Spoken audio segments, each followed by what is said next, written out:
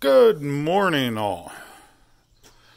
Remember, it's a good morning every day that you can wake up and get out of bed and do something. So, you'll hear me say good morning a lot. Some people just say morning because, they feel it's not a good morning. Well, every day my feet hit the floor and I can actually get vertical is a good morning. But, well, here we go. We brought in 8 pieces of our ceiling material. My father and my wife Robin helped me out, got them in here, and I'll go over what we done to them. But this is a machine shop, if you do not know. Yesterday, we got the J-channel up all the way around the ceiling, which in all reality did not take very long.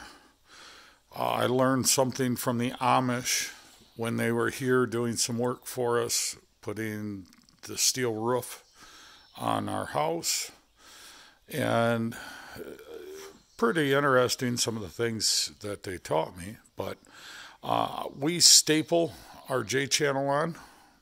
That was one of the things.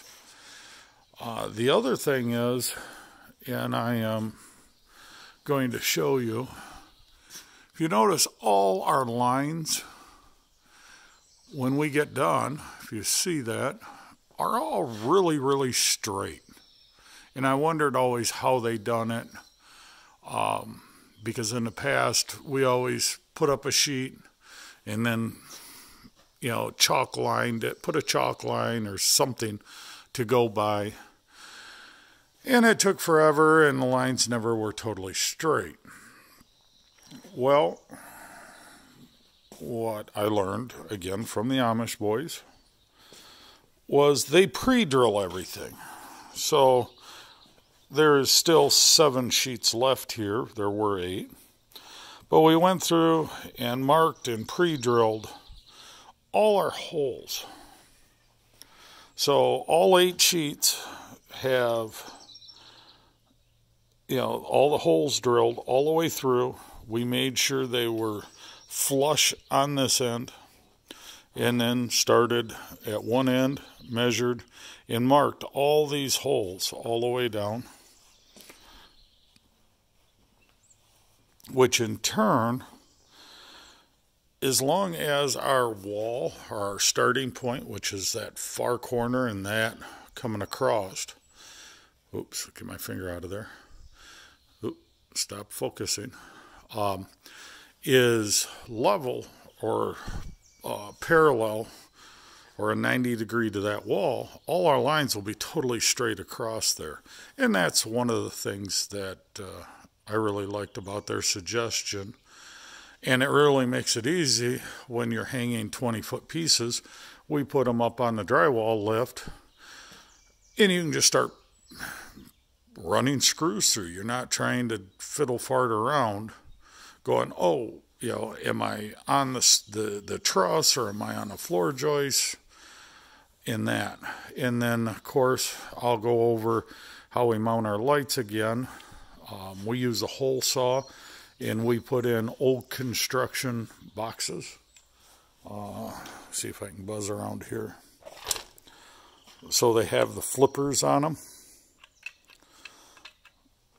And I ended up buying a new 4-inch hole saw because I had a 4 1/8 that I've been using, and it leaves the box a little loose. So we went with a 4-inch. But all you do is, once you got your panel up, you know where your wire is, punch the hole, run the wire down, feed it through your box, push the box back up, done. But we're going to get back playing without here in a little bit. I have more pressing matters with the RK37 tractor. My favorite toy that I guess I use the most, even though there's an excavator down there and we have other ones that I use, but I use this thing the most. This is my right arm. When I need help, and the wife is not capable of helping me, and it has to do with lifting, this is my go-to person, you could say. But here nor there.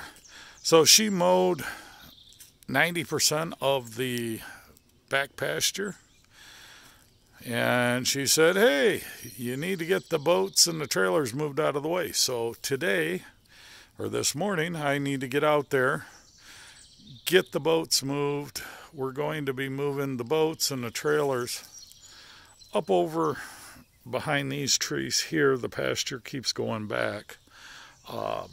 Get them all moved over there out of the way. And this big pile, this eyesore in front of you, we're going to burn today. So it is July 3rd, and hopefully we're going to have a little bonfire tonight and get rid of that. And then I can start putting the trailers back down here until I have to backfill that whole gravel pit area, because part of that is where the building's going to go, and basically where the boat is going to be a drive. So I've got to refill all that. It was all excavated out for the pad that this building now sits on. And I guess hindsight 2020, I wish I would have moved it over further or went on the back side of the hill there and brought the dirt this way, but I didn't.